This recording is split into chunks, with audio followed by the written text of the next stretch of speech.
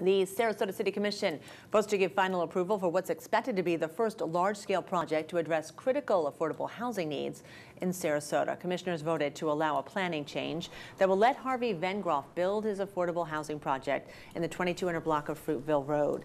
The project calls for around 390 affordable apartments in 5 buildings. Rent will range from $650 to $950 per month. According to the Herald Tribune, Vengroff must still file to rezone the property for residential use, which will include detailed site plans. Now, last week, the Manatee County Commission voted 4-3 to approve a similar comprehensive land use change to allow Vengroff to redevelop the former Knights Inn Motel in Bradenton into affordable apartments.